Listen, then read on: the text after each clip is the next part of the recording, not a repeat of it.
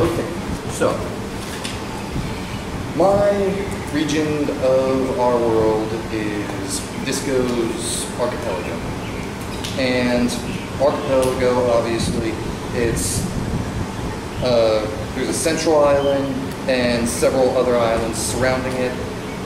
Those islands are called the Eight Borders, while the central one is just the Disco's island. So I have a legend that goes along with this, and I think it'd be easiest to go through that first. Disco was a seafarer deity who discovered this island, in which he found this really disgusting sulfur smell and a tribe of woven women and one chief who was just a magical being. I won't say if it's like a witch or something, but in essence, that's what it is. Disco's ship was made of gold and silver clouds and was operated by a crew of nothing but limbs. His rowers were just arms, the limbs that moved supplies around the ship were just legs, etc.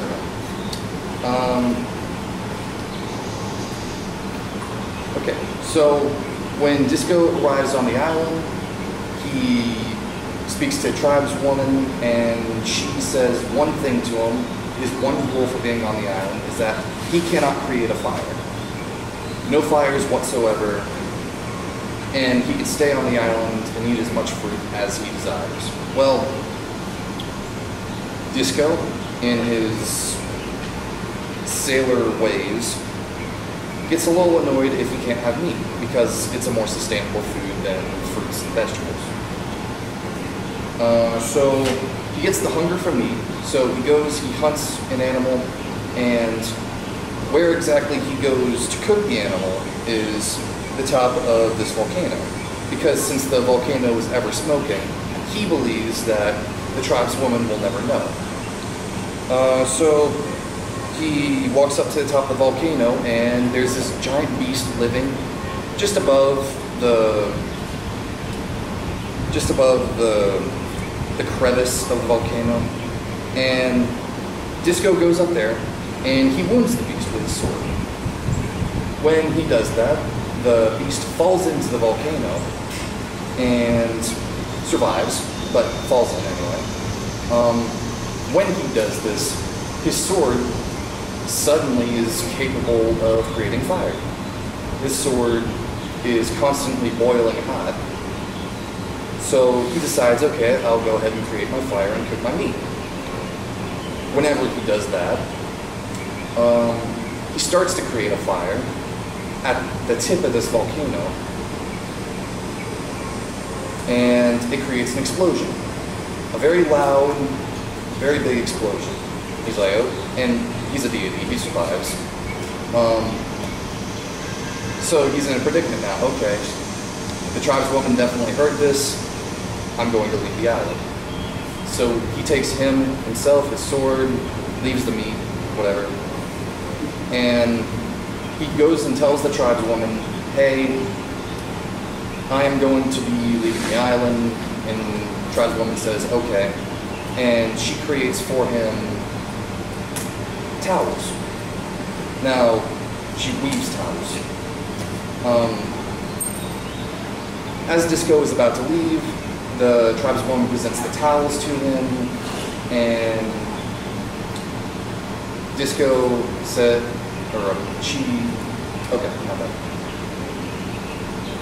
she is presenting the towels to him along with a chalice, in which, as a gift of wishing him to stay. He says, or she says, that the chalice will create wine whenever fruit is poured into it. He says no thank you, and he gets ready to board his ship to leave. Well, the tribeswoman, before he can board the ship, pushes him into the ocean along with the towels. Now, the towels, being magical towels, create whirlpools around the island. thus making the island very difficult for any more travelers to come in, and trapping Disco at the bottom of the ocean, where he can no longer cook his meat, and he has to sustain himself off of raw fish, essentially. Before, Disco ends up leaving his sword on the island before he goes and falls into the ocean. And the tribeswoman goes ahead and throws the sword into the volcano. And when she does that, the beast at the bottom of the volcano ends up dying as a result. And lava flows out of the volcano, and it flows away from the east end and flows to the west end. Wait, sorry, I got that in reverse. It flows to the east end, creating a warmer climate. And now I'm starting to get into like the actual island's topography and climate, whatever. The east end of the island has more fish in it because it creates a warmer climate for fish to be in. That's why it's named the Sea of Plenty. And on the other side, it is the Sea of Little because obviously there's a little amount of fish living in it. All right.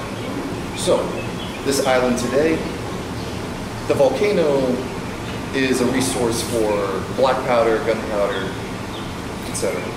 And there's a route that goes directly to from the volcano to this bay, where there is a settlement and a growing industry, along with military, just arbitrary military. I didn't think of military, that's somebody else's job.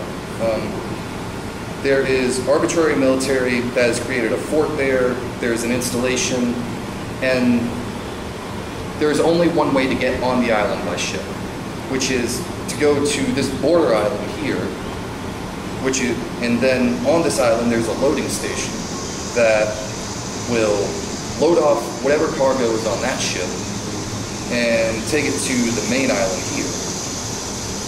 There's also a pass right here that is very treacherous and dangerous between this border island and the rest of the whirlpools. And I don't know if I made it clear, but the border islands and the whirlpools make this, it makes the borders of the archipelago. Sandy beaches, thick jungle area. This is a very new development in whatever world we're doing this in. And I would say that makes this something. Yes. Question. So you're saying one half of the island has warm water, and that's where all the fish are? Yeah, it's warmer water because it's an active volcano. Yeah. I understand that. Does the magic towel whirlpool keep the warm water from going to the other side of the island? Well, it's more present in this area because it's a constantly flowing volcano. Okay. And by this point, it cools off. Okay. Once it's out of the volcano, it rapidly cools off, but it creates a warmer climate here than here. Okay. I was just curious. Are all the islands habitable? Are they all habitable? Yes. This main one on its west side, definitely. That's where the settlement is. Other islands, not so much. They're more sandbars, if anything else. This island right here does have the loading station, but I would assume that whoever works there would eventually just take a ferry back to the main island. And whoever wants this tablet made for, I don't know who's going to be making my people. You? Okay. Do you want this? Sure. Okay. A lot of notes on that. I love the idea of the ship. That was awesome. So you do the markers. Do what you will up there. I like that the dangerous passage is called Fool's Pass. And let's get into Gulliver's Travels. So how many of you already had some familiarity with Gulliver's Travels before this course? At least with the idea of it. Okay, you did? Anybody else? Okay, most of you? So, how many of you were familiar on some level with Gulliver's Travels before this class? Okay, just about everybody, I mean, right? the Jack Black movie, that's about it. Okay. Yeah. The Jack Black movie. Okay, yeah, that is a thing that exists. Yes. That's Okay. Any other context in which you've already encountered some of this material? Didn't his wife leave him and he's like having some kind of midlife crisis? Like, do I need to go back to reality or not? Not so much, yeah, not really in the novel, right? And not really Jonathan Swift either. I guess maybe, I never actually saw the Jack Black movie. Is that kind of what happens in that? Oh, I'm talking about the book. Oh, okay, yeah. So he has a financial crisis. Gulliver has a financial crisis that sends him out to sea. So the Jack Black movie is a thing, or like, I remember as a kid seeing cartoon versions of Gulliver's Travels, right? Like animated shorts or animated films. And I didn't see the Jack Black movie. Does it deal with more than one of the voyages, or It's just those? Okay. Yeah, pretty much all popular media that deals with Gulliver's Travels really only covers part one. I didn't know there was more. Yeah. I was like, wait, this is the whole movie. Yeah. So wait, this is part one, but he leaves. Yeah, and then there's more. So part one is the voyage to Lilliput.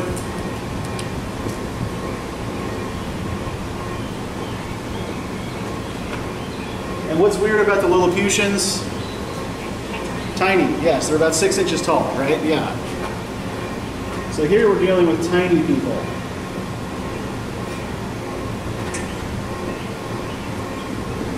Part 2 is the voyage to Brobdingnag. And the Brobdingnagians are giants.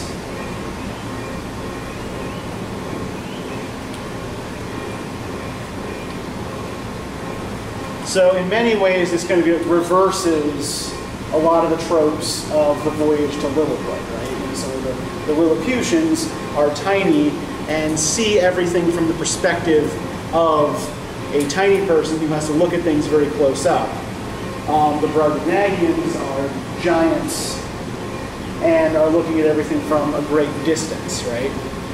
This also changes Gulliver's position relative to the islanders he's visiting, right? In Lilliput, he's a giant. In Brobdingnag, he's about the size of a Lilliputian, right, relative to the inhabitants. Right, part 3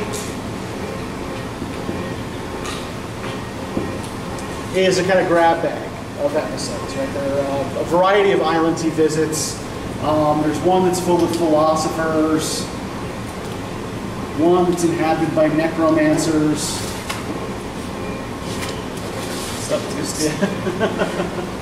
Yeah, damp air. You can just put it under the table here for now. And weirdly, he also visits Japan. Right, so one real place in the midst of all of these fictional places, right? And then part 4, which we're going to be doing next time, is the voyage to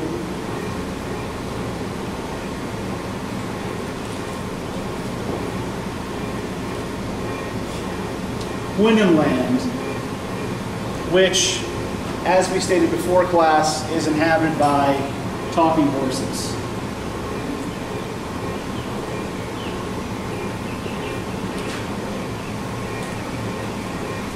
So we're only going to be looking at part 1 and part 4 here. We're going to be more or less ignoring the parts in the middle. But we're still probably going to see a lot of parallels between these two different voyages, right? So one thing, how did reading this go for y'all? What did y'all think of this?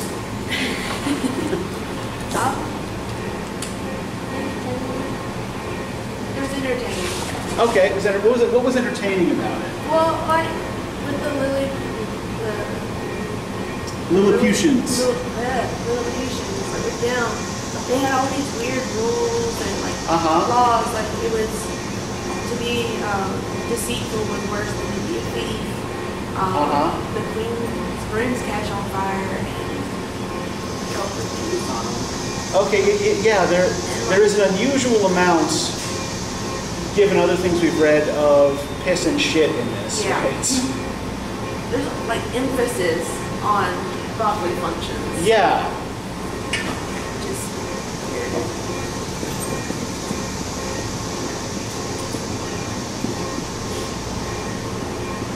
So that's something that we'll cover. And I think a thing to remember too, like when we're talking about like the emphasis on bodily functions and things of the body, right? How does Gulliver appear to the Lilliputians? How is he physically different from them? Yeah, he's enormous compared to them, right? So are his various functions, right? So yes, all of these are kind of described in terms of enormity, right? You know, he needs 2 Lilliputian servants to cart his shit away, right? You know, it doesn't occur to him that the Empress of Lilliput might take it amiss when he, you know, since it like pees a river on her apartments to put out a fire, right? So yeah, one thing to note with anything to do with the body in this, right, is this quality of hugeness that is attached to it. Carrington, you were about to say something too. So what were you going to say? Like a lot of their stuff, like I found comical. They were like being serious in the movie, and I thought that was interesting.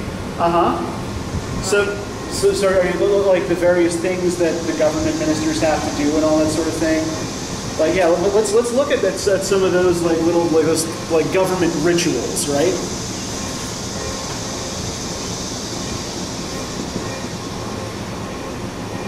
What are some examples of this? What are some of the things that the government ministers do to, say, get their posts or to curry favor? Dance on bread. Yeah, they gotta dance on a tightrope, right?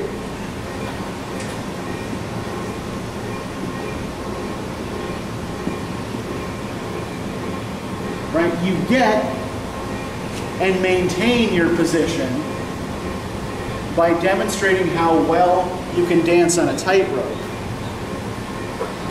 And then how do you receive special honors from the emperor? Being a good person, like by not being deceitful. Well, does that actually seem to work out in practice? The Lilliputians have a lot of rules and laws that Gulliver approves as good, right? But these people often seem pretty deceitful in practice, right?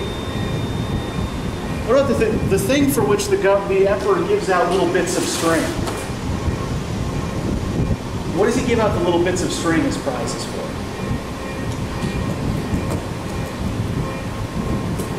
Right, basically, you know, he holds out a stick and raises it or lowers it. Whoever can jump over the height. Yeah, exactly. Yeah, you have to jump over or go under a stick, and if you do successfully, then you get one of these little colored threads, right?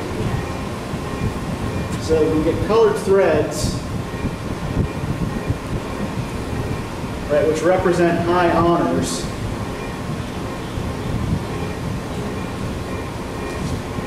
For either jumping or like successful limbo, right?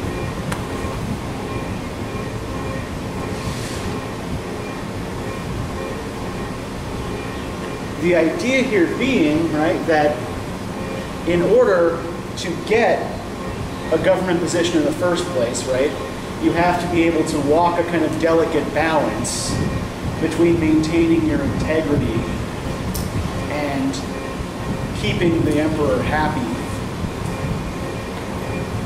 And in order to get honors from the emperor, you have to behave kind of according to his whims, right? If he wants you to jump over the stick, you're going to have to jump over it. If he wants you to crawl under it, you're going to have to crawl under it. you're going to have to do it at the level he suggests, right? So, Lilliputian government practice. Yeah, go ahead, Ash. What were you going to say? Like this constant, you get your status on the member. Couldn't we say this is also similar to what government, at least during this time, was like in England?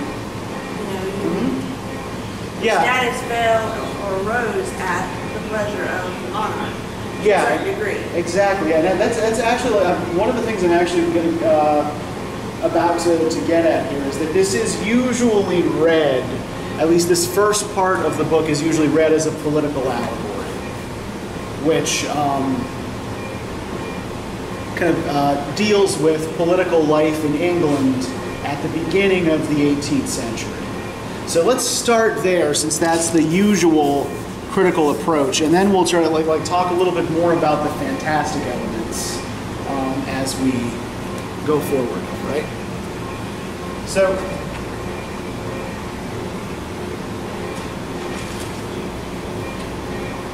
Swift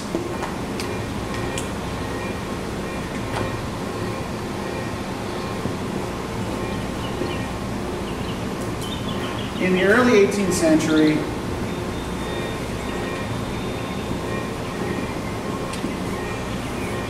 is a Church of Ireland clergyman.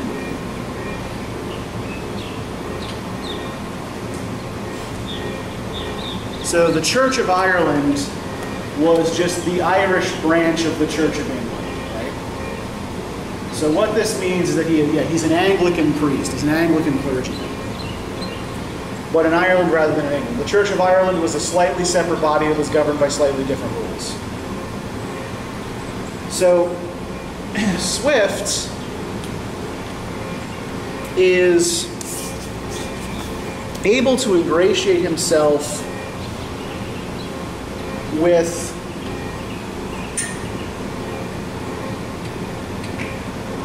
members of a political party called the Tories, right? So the big political parties in 18th century England were the Tories and the Whigs.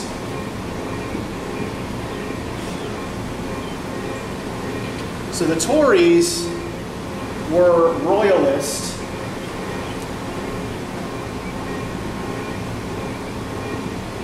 right? That is, they were the party that kind of upheld the ideas of royal authority and tended to be supportive of the traditional prerogatives of the aristocracy. So they were conservative in the small c sense, right? And they also tended to be what was called high church Anglicans. So high church Anglicans preferred for the church to be a little bit closer to Catholicism in practice and in ritual, right? So they envisioned kind of a much more formal church with a more formal hierarchy and authority structure, and a lot more incense and robes and things like that, right? The Whigs, on the other hand,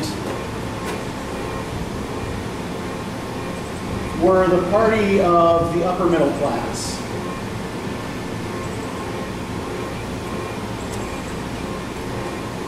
So, people who were landed, but people who owned land but maybe didn't have a title. People who were like important business interests in the cities, things like that, right? And the Whigs, in addition to tending to want more power for Parliament and less for the monarch, tended to be low church. And a low church position within the Anglican Church brings it like closer to what we would refer, like the way we would think of,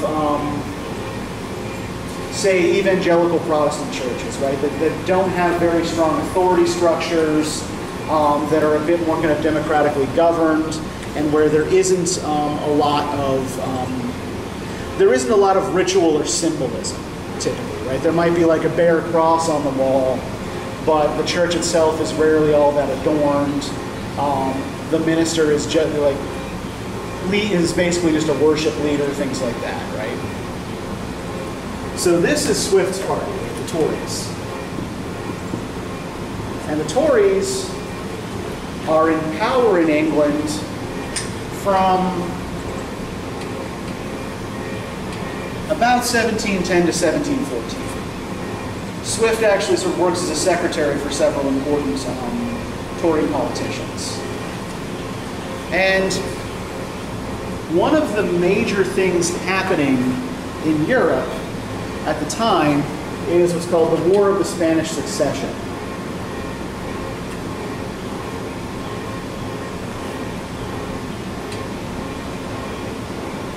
Has anyone ever heard of the War of the Spanish Succession? I'm not entirely surprised we don't really talk about it a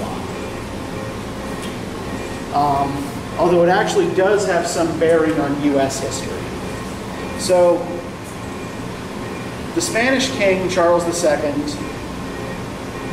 known as the Bewitched or the Accursed, because of his severe physical and intellectual disabilities, somehow manages to live well into adulthood, but then dies without producing an heir.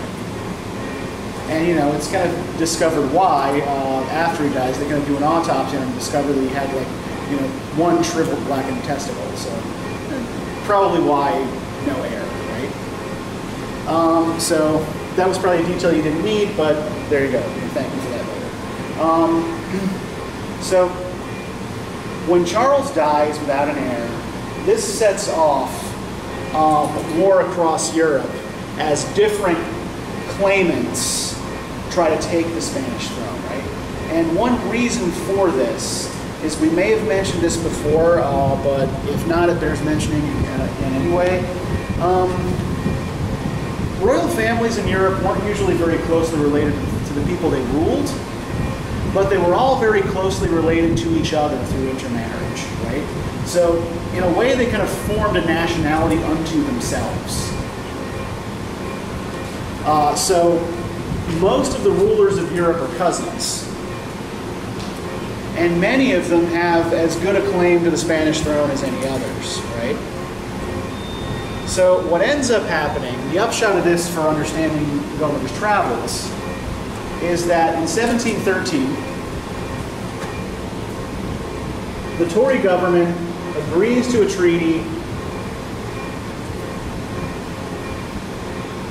that is called the Peace of Utrecht. So called because it's signed in the Dutch city of Utrecht, right? Now, this treaty offers some major territorial concessions in North America to the French, and also puts a French king on the Spanish throne, though he has to then renounce any claim he might have to the French throne. Yeah, go ahead. What's that say? 1713 piece of wood? Utrecht. U-T-R-E-C-H-T. So, does anybody know how the British and the French have typically felt about each other historically? Hated each Not very other. well. Yeah. They have been they were major geopolitical rivals, right?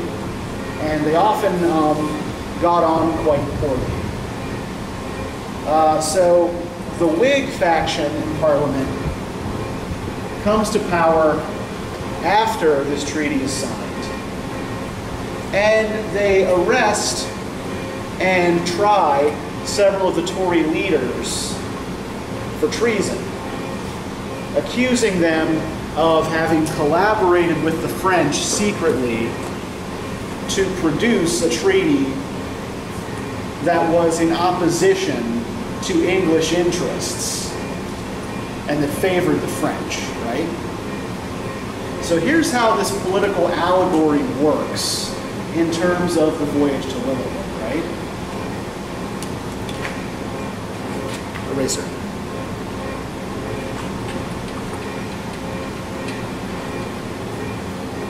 So Lilliput is England.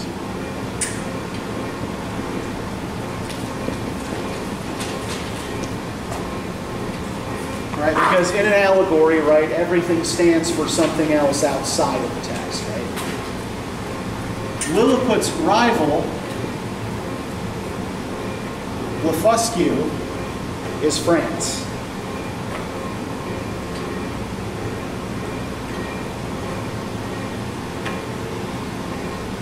Does anybody recall what the controversy was over the eggs? Okay, yeah, they're the low heels and the high heels. We can actually cover the low heels and the high heels first because that actually refers directly to political parties here, right? So the Tories are the high heels because high church, and the Whigs are the low heels because low church. And we're told the emperor wears low heels, right? Because the king of England at the time, George I, had aligned himself with the Whigs. And his son wears one low heel and one Yeah, his son hasn't made up his mind yet, so he wears one high heel and one low heel and kind of walks, like kind of hobbles around, right?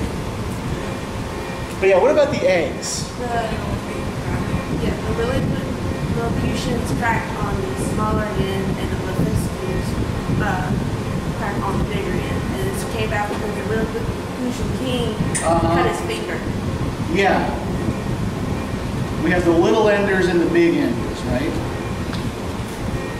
And the big enders run away to Blefuscu, where they're protected, rather than staying in Lilliput where they're persecuted. So this refers actually to both a political and a religious dispute, because most religious disputes are also on some level political, right? So the little enders are Anglicans, right? And the disputes, or like the king's injury, may refer to Henry VIII's inability to get a divorce, thus causing him to split from the Catholic Church. And the big enders then are Catholics, right? Who still want to crack they still want to crack their egg the old way, damn it. But they're also potentially a political faction called Jacobites. You know what a Jacobite is, Ashlyn? Okay, go ahead. All right, what's a Jacobite? Jacobites were Scottish Highlanders who rose up against English rule. I'm trying to remember the exact. It was in this like 1700s. Yeah. So. And they wanted Bonnie Prince Charles back on the throne. Yeah. Okay. So to kind of take that a little bit back to its origins, right? So Jacobus in Latin is it's the Latin form of James, and in 1688, the Catholic King of England, James II, was deposed and replaced by his Protestant daughter Mary and her husband, the Dutch nobleman William of Orange. Right, so they become Mary II and William III, and James and his Catholic offspring flee to France, where they live out the rest of their lives, plotting a return to power, right? And yeah, there are there are a couple of Jacobite risings throughout the 18th century in England, right? So this is something that is regarded as a particular threat, right? The French are nurturing this faction of traitors who may try to come back and impose themselves on England yet again, right? So this is the political allegory that's at work in A Voyage to Lilliput, right? This is the immediate political situation that Swift finds himself in. He's been on the losing side of this, right? So much of what he's doing tends to make the Whig side look bad and ridiculous. So for example, if we look at what Gulliver gets in trouble for, how does he lose the emperor's favor? Part of it is peeing on the empress's quarters, right? That seems to be relatively unforgivable. What else has he done, though, that has earned the displeasure of the emperor and other factions at court? What's he done in relation? Excuse me, in relation to Blefuscu? They asked him to like help. Asked him like both part of his like agreement to be free was to go and like help them in battle like against them, and then he took like only one of the boats, and they were like go back and get the rest, and they did this and that, and he was like no, and that was another reason. Yeah, the Emperor of Lilliput wants him to destroy Blefuscu, right? It's like, no, like don't just defeat them, right? All you've done is take their ships away. I want you to destroy this country. I want you to destroy these people and render them a subject nation to us, right? And Gulliver argues against this. He's like, no, I'm not going to be your instrument of destruction against another free nation, right? No, this is not. And the Emperor pretends to agree with him, pretends to go along with it, but then comes up with this plan for neutralizing Gulliver while still making him useful, right? And what is the plan for neutralizing Gulliver? What do they agree? They're not going to kill him. They probably couldn't anyway, right? They're going to take his eyes. They're going to blind him, yeah. Their most merciful solution is to blind. Let's look at the exact proposal here.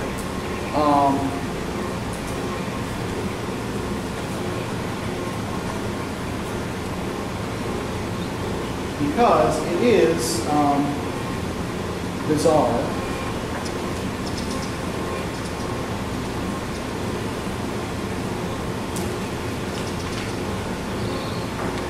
So if you look on page 66 here in Article 4, can I get somebody to read for us the paragraph that starts, upon this incident, Reldresal, Principal Secretary.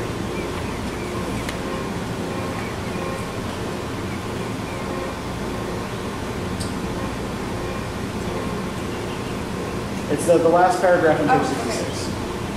Upon this incident, Gulliver, Principal Secretary for Private Affairs, who always approved himself a true friend, was commanded by the Emperor to deliver his opinion, which he accordingly did, and therein justified the good thoughts he had of him. He allowed your crimes to be great, if that still there was room for mercy, the most commendable virtue in a prince, and for which his majesty was so justly celebrated. He said the friendship between you and him was so well known to the world that perhaps the most honorable board might think him partial. However, in obedience to the command he had received, he would freely offer his sentiments. That is, his majesty, in consideration of your services and pursuant to his own merciful disposition, would please to spare your life, and only give order to put out both your eyes. He humbly conceived that by this expedient justice might in some measure be satisfied, and all the world would applaud the unity of the Emperor, as well as the fair and generous proceedings of those who have been honored to be his counselors. Keep going. Yep, keep going. That the loss of your eyes would be no impediment to your bodily strength, by which you might still be useful to his majesty. That blindness in addition to courage by concealing dangers from us, that the fear you have for your eyes is the greatest difficulty in bringing over the enemy's fleet, and it would be sufficient for you to see by the eyes of the ministry, since the greatest princes do no more. Thank you. So the idea here is that if they take away his eyes,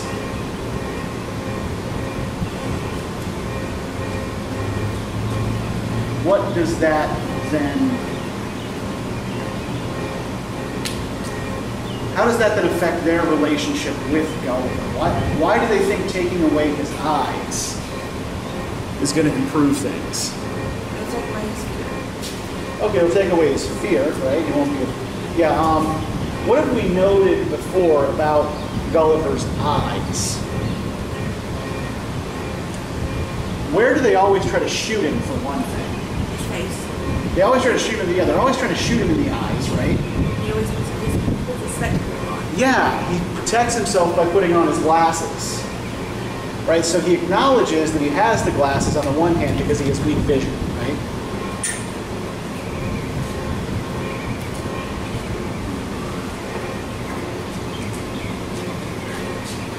And yet the eyes are the weak points that his enemies always aim for.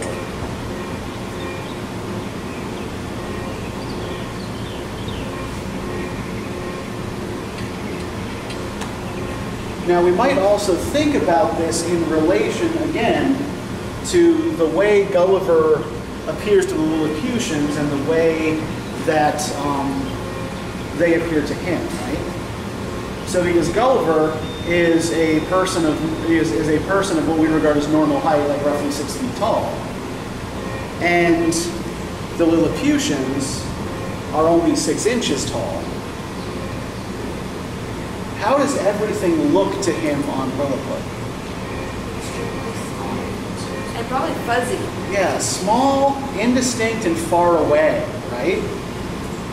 Yeah, it's hard, it's likely hard for him to see things clearly on Lilliput because everything looks like he's looking at it from a distance. Even though, because everything's small, distances are actually kind of deceptive, right? So, when he talks about the size of their city, it's maybe like about 40 feet all around, but to them, that's miles, right? But yeah, everything to him here looks far away, looks distant, looks small.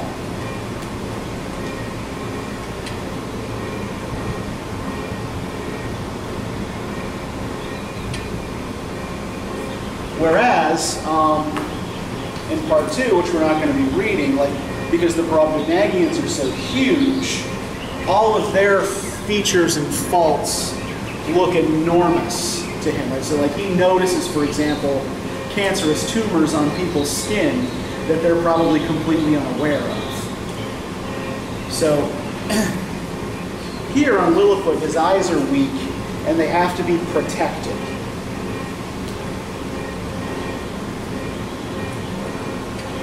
And indeed,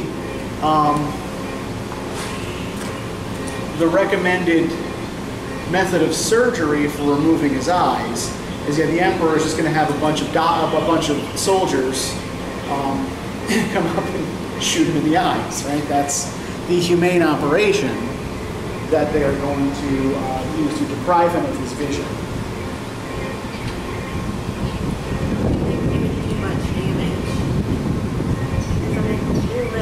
Arrows are probably super small. It would probably feel more like a grain of sand in his eyes. Well, he said they hurt his hand, like he felt the sting in his hand. Yeah, and enough of them. And the tissue in your eyes, right, is not the same as the tissue in your skin, right? It's softer and it's weaker, and it's much more easily damaged, right? So if somebody,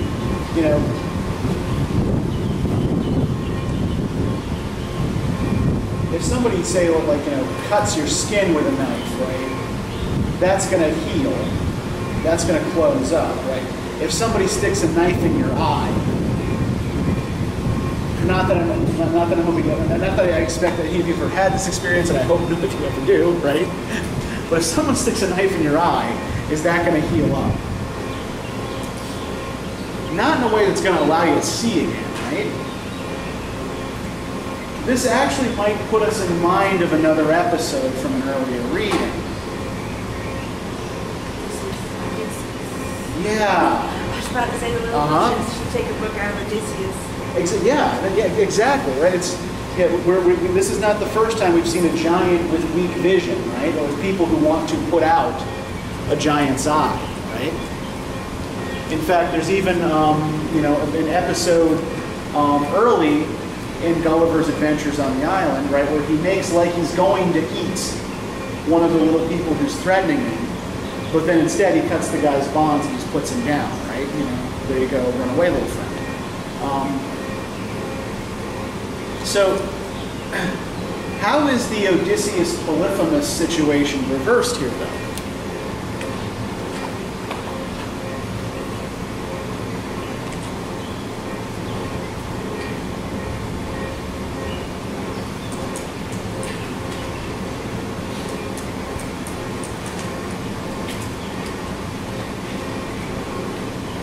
From whose perspective are we seeing things in the Odyssey? The giants. Yeah, here we're seeing the giant's perspective, right? And granted, this is a giant who is not an inhospitable people here, right? But yeah, in most respects, the situation here it's analogous, but it's reversed, right? Gulliver isn't the host here, he's the guest. He's washed up on the island. And he is also not the threat. He's the one who's threatened. So, his monstrous size and everything that goes along with it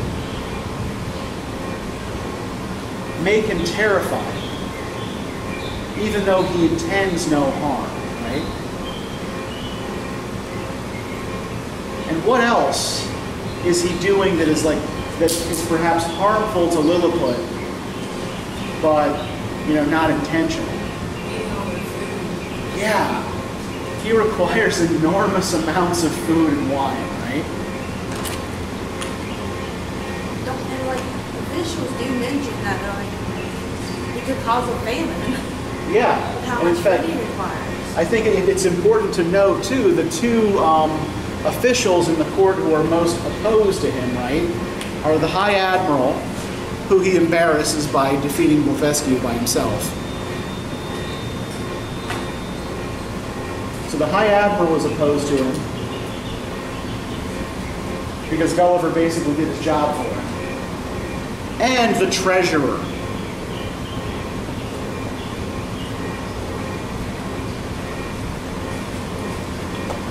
Because they just can't afford to keep feeding this guy, right?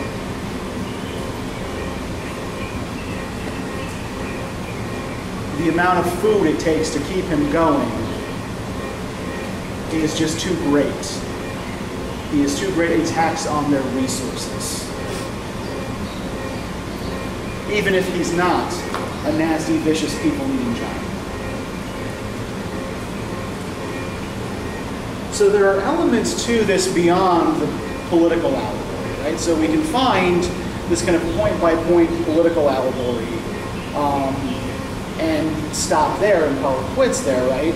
But then we also see this influence of classical literature and of the discourse of the monstrous, right? What is a monster in this case? Well, a monster is someone freakishly large who eats all your food, right? Who is difficult to contain, whose piss and shit are genuine ecological problems, simply because of the sheer volume of them, right?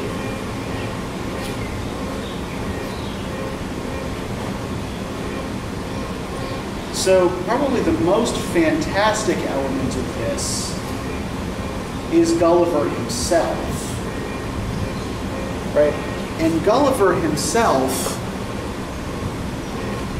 seems to be drawn from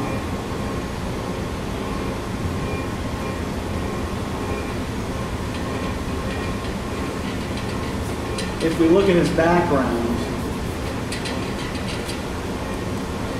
what in 18th century British terms would be called a dissenting rationalist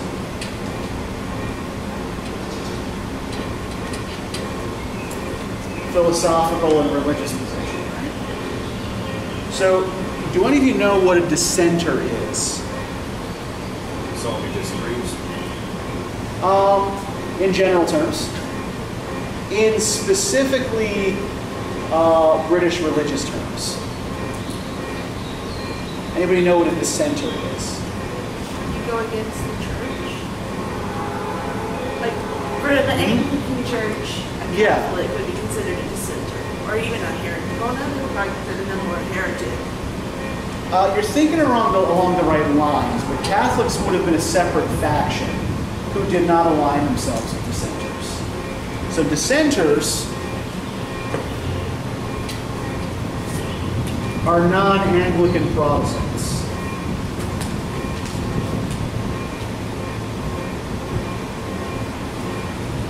So the dissenters are inheritors in part of the Puritan tradition in British religion. Though they certainly would not be called Puritans anymore by 1726. By 1726, there's no such thing as a Puritan. But like Unitarians, Baptists, Methodists, right? Basically anyone who's a Presbyterians, pretty much anyone who is a Protestant but not an Anglican would be a dissenter, right? And dissenters were associated in particular with certain institutions. So if we look at Gulliver's account of himself before his voyages begin, page 21, my father had a small estate in Nottinghamshire. I was the third of 5 sons. He sent me to Emmanuel College in Cambridge at 14 years old, where I resided myself 3 years and applied myself close to my studies. So Cambridge, the University of Cambridge generally,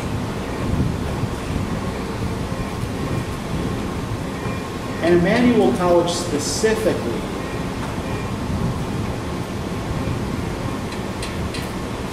were noted for being centers of dissenting thought, and also for being centers of philosophical rationalism. Now, does anybody know what rationalism is in philosophy?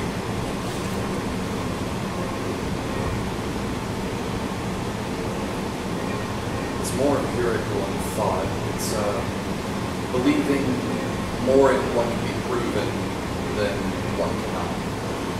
Okay, yeah. A rationalist essentially believes that laws of the universe can be proven, right?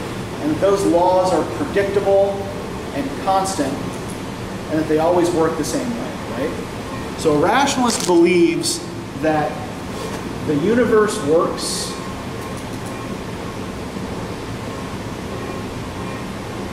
according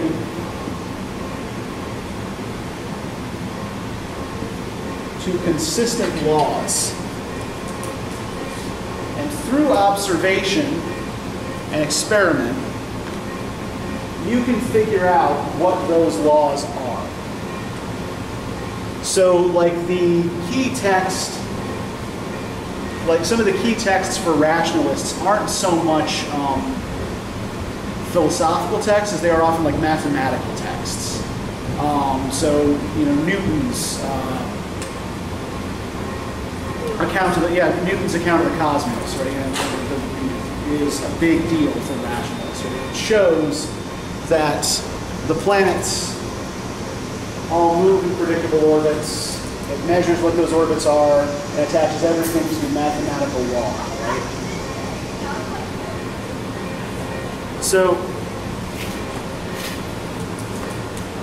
dissenters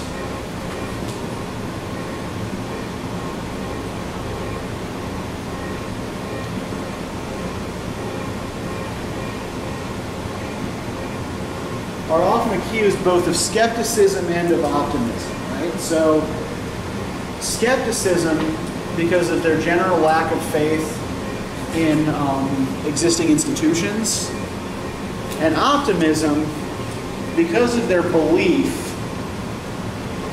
in consistent systems that run everything. So what we're going to see in this particular text, and yeah, it wasn't supposed to rain again today, but there we go.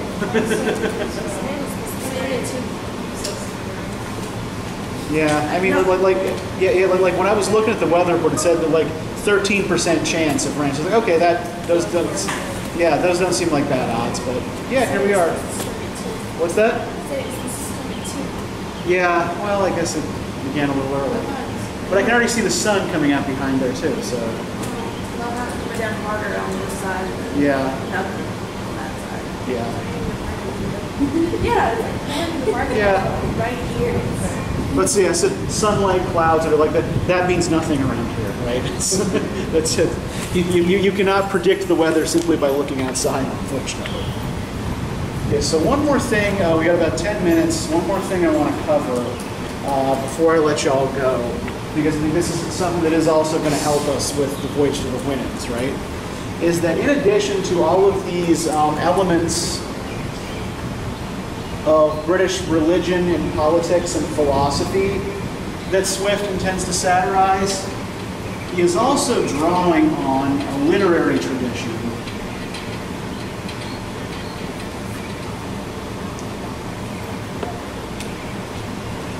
called The Traveler's Tale.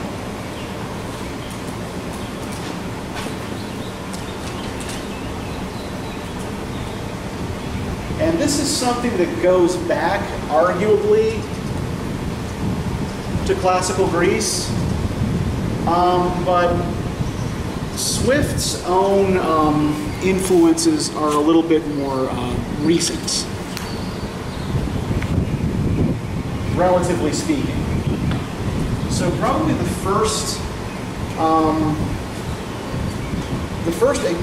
like really solid example of this kind of text to take off is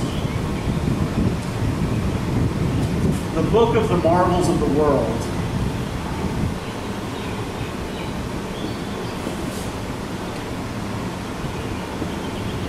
Written by a Venetian merchant named Marco Polo in the late 13th century. So Polo had traveled as part of a trading expedition to China, and because he had a facility for learning languages, he learns Chinese very quickly, ingratiates himself with the Chinese emperor's court, and undertakes missions to kind of like go out and explore and describe the emperor's dominions that he doesn't have time to visit himself, right?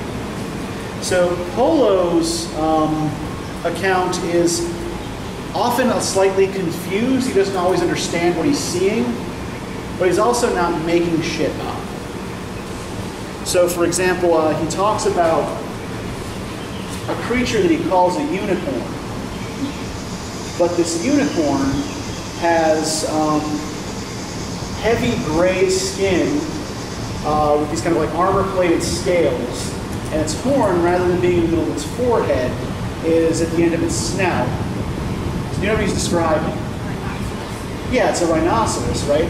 But he, having no concept of what a rhinoceros is, right? He describes it in terms of this other creature from mythology that he is familiar with. So he's just like, so they have unicorns there, but they don't look the way we think they do, right? Like Columbus describing a manatee as a mermaid. Yeah, exactly. Yeah, I guess if you're drunk enough, sure. Yeah. Now, in the 14th century, a book attributed to a guy by the name of Sir John Mandeville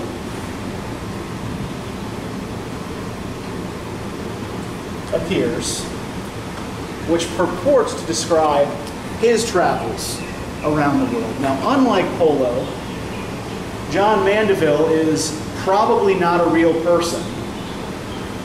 And the travels he describes are completely made up. So this is the kind of book like where you have people landing on islands where, say, like people have their faces in their chests rather than having heads. Or, you'll land on an island full of people with dogs' heads and human bodies, right? So pure kind of like made up fantasy places. And he will often describe the history and customs of the people of that place. Right? Again, a completely invented, made-up history, a completely made-up society. But this book is enormously popular and hugely influential. And then the most recent example of these, what Swift is writing in 1726,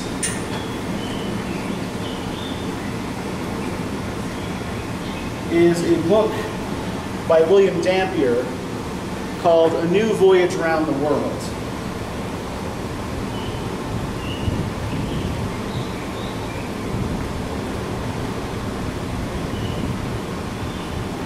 Published in 1697.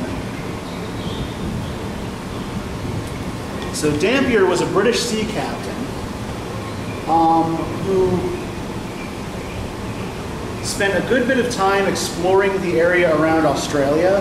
In fact, like this is one of the reasons I think why Swift situates Lilliput near Tasmania.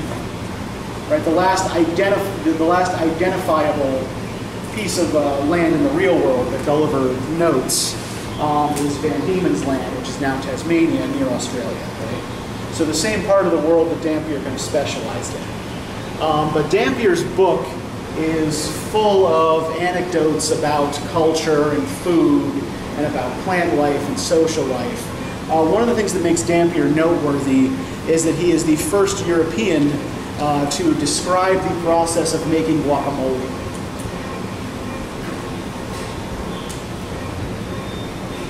So these travelers' tales, kind of like both fantastic and realistic, and even the realistic ones are often kind of fantastic as well, right?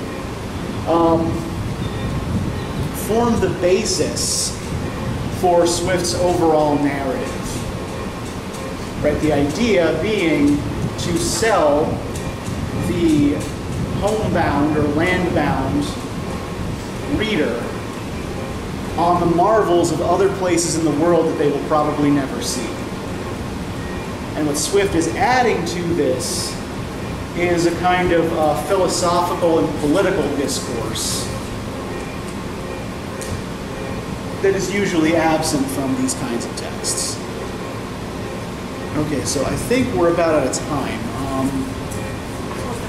1:37. Okay, so yeah, we are close to time. Does anybody have any questions about this? Yeah, Bethany. Yes, I have a question about the role building. About the what? The role building. Yeah, sure. The syllabus says that, I'm running off of this, but I'm on the other sheet. Okay, yeah, so go by what it says on the other sheet, because I think that when I made and uploaded the syllabus, not all of you had added this class yet. what's Grace? That's Grace. Oh, well, she gets this. Oh, okay. I was going by the syllabus. Wait, what? You had to populate his reading. Oh, okay. And he's the fifth. Okay. Okay, yes. Yeah, go by what I gave you on the sheet, because that's what I know is absolutely correct. Any other questions about the world building exercise, about homework, about any of this stuff? All right, see you Monday.